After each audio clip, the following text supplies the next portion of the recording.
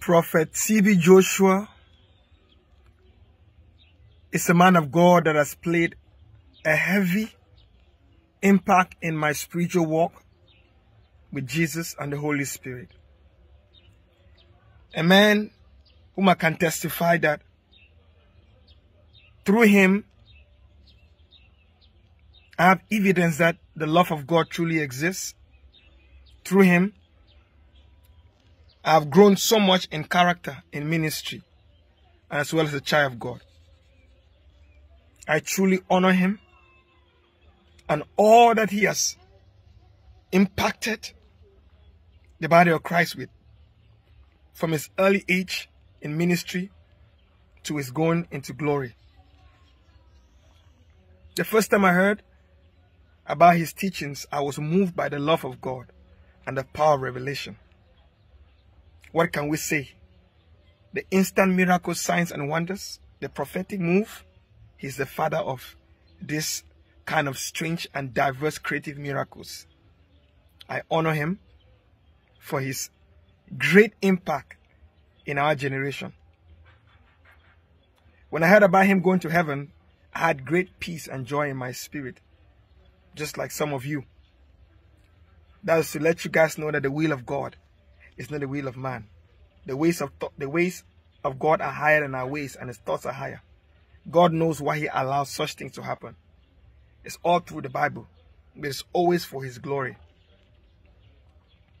To my understanding and what the Holy Spirit revealed to me is that the God the Father welcomed T.B. Joshua to heaven, and it was mighty. In this group revelation I had, his reward is like, can you imagine 3 planets, Earth, like the planet Earth 3 times? That's how his reward is. The man is so rewarded in heaven. There's so much celebration in heaven, so much jubilation. It's not time for crying, it's time for celebrating. Celebrating his works, the greater works that he did, the impact that he played. I'm sure many did not agree with him with many things, but he played a powerful role of the will of God. I saw a revelation of Prophet T.B. Joshua being welcomed to heaven by the Father himself, by God himself, and the Lord Jesus Christ and the Holy Spirit and angels were jubilating. It was such a heavy jubilation. And let me even shock you, even the devil honored Prophet T.B. Joshua because he knew that he was a true servant of God and he walked in the power of the will of God. No one can deny that. T.B. Joshua was welcomed to heaven. So what I really want to speak, a part of me honoring him and part of the revelation I just spoke to you, is that he had, the last words he spoke was watch and pray. So I did my research, prayed, and asked the Holy Spirit, please help me to understand what the Spirit of God spoke through him. Watch and pray. And the Spirit of God led me to Matthew chapter 26 verse 41. The Bible said, watch and pray that you will not fall into temptation. For the spirit is willing, but the flesh or the body is weak.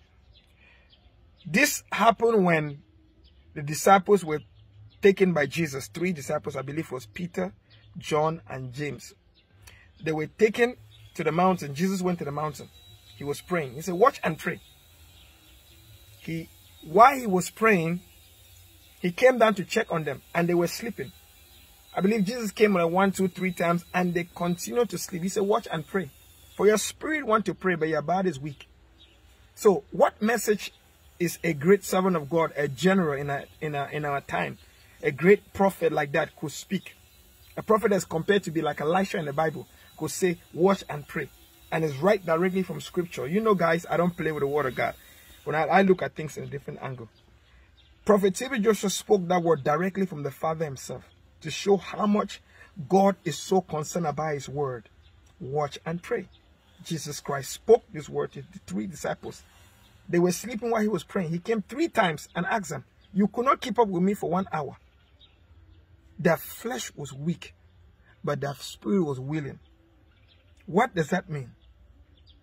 The Lord Jesus Christ is speaking to Prophet T.B. Joshua that the time of temptation is going to be so thick. And this time of temptation, we're talking about deception that's coming around the world. Matthew 24, the disciples asked Jesus, show us the main sign of your coming. He said, watch out that no man deceive you.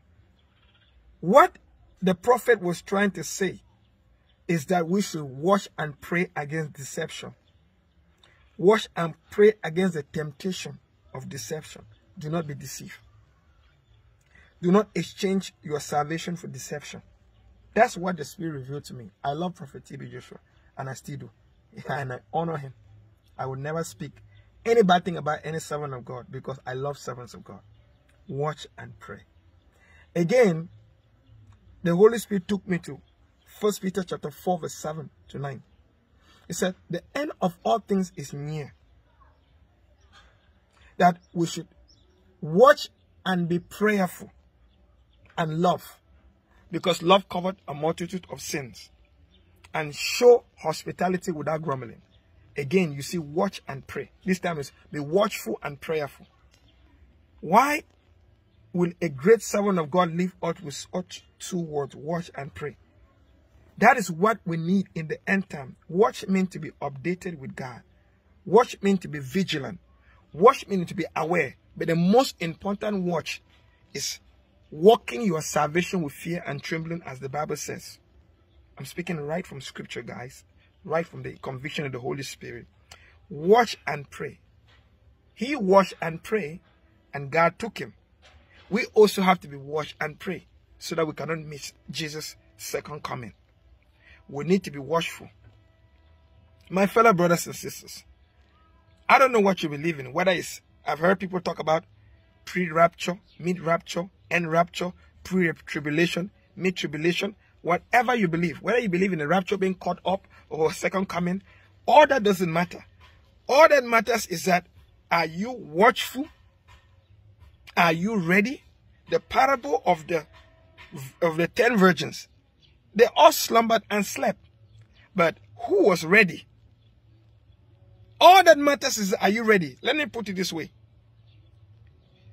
If you want to go on a trip, you cannot go without preparation, without packing your bags and buying your ticket and buy your preparing. You have to prepare yourself. You cannot catch the plane without buying your ticket, without preparing yourself. Guys, trying to understand what I'm trying to say here. The plane, you prepare by buying your ticket. If you don't buy a ticket, you cannot enter. Your ticket is your salvation. You have to hold it as the most valuable gift. The parable of the pearl. Wow, you heard that sound? God always knows how to speak to me. You heard the sound? That's the sound of a train. You heard the sound, right? I didn't plan that. That is how Jesus said, I'll come like a thief at night. I'm preaching to you, and you hear the sound of a train. To me, I understand what the Bible talks about, the trumpet. The angel blew the last trumpet. That sign right there, God can speak to us to anything. To me, I take that as a trumpet for people to watch and pray. Watch and be ready. John the Baptist says, prepare the way for the Lord. Make straight path for him to travel. Every crooked place will be made straight, rough path made smooth. You need to be watchful of your salvation. You need to be watchful of the time and season. Guys, there's nothing more important on this earth than your salvation. You have to make it to heaven. You have believed, but you need to keep your salvational wedding garment clean with the blood of Jesus in righteousness. And you need to keep yourself in a repentive heart, in a broken spirit like David was. You heard the sound. That's a sign. Watch and pray. The Lord comes as a thief at night. A thief doesn't announce, but he has already told you how he's coming. You have to be prepared. You want to catch a plane, you must prepare your ticket. You want to enter heaven, you must make sure that you are watching and praying. Guys, this is a direct message. This is what I got from the message of Prophet T.B. Joshua. I asked the Holy Spirit to elaborate to me. So may God bless you. I am sure you are blessed by this message. Shalom. Praise God.